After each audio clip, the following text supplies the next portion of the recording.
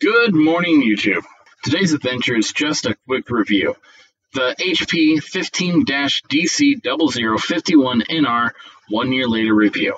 About 12 months ago, I realized with my job sending me all over God's green earth and having little to no time to play games or edit while at home with my desktop that I needed a new laptop, as my old one could not even run esports titles and would absolutely chug if I tried to run my editing software. So after some searching, I bought this HP Omen laptop from Micro Center on sale for a pretty good price, $790, compared to the $1,400 original retail price. I was waiting for the other shoe to drop, what with it being close to 50% off and the reputation that HP had developed in my group of tech buddies. I was expecting to have a bad time, or at the very least for it to not perform up to the standard you'd expect out of a kit that was inside of it. But I've got to say, I've been very pleasantly surprised. It has handled every game I've thrown at it, though a few games have had to be dropped down to lower settings. It's even been fine for the editing I do on the road. Not as good as my tower at home, mind you, but still more than usable.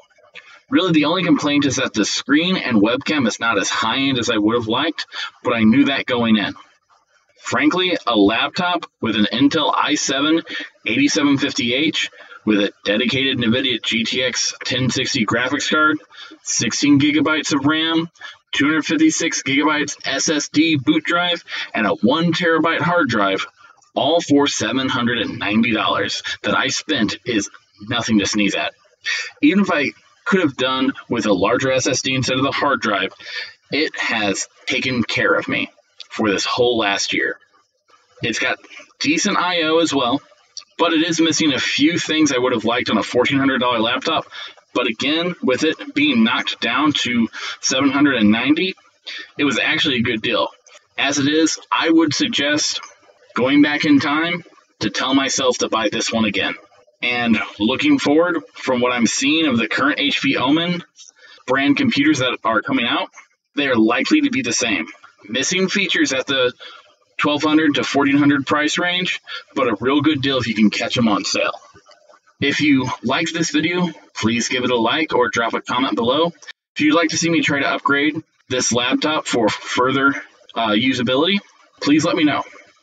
I'm probably going to be doing those.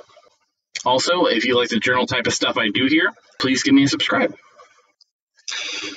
Also, real cool note, I've been using RTX voice to try to get a better audio quality. Let me know how that worked out on your guys' end. I'm going to keep messing around with different mics, different software, and a different recording environment. Let me know what you like, what you don't like, and if you want, I'll make a video dedicated to getting the RTX voice working on a 1060 and a 1650, along with the audio I'm feeding into it and everything else.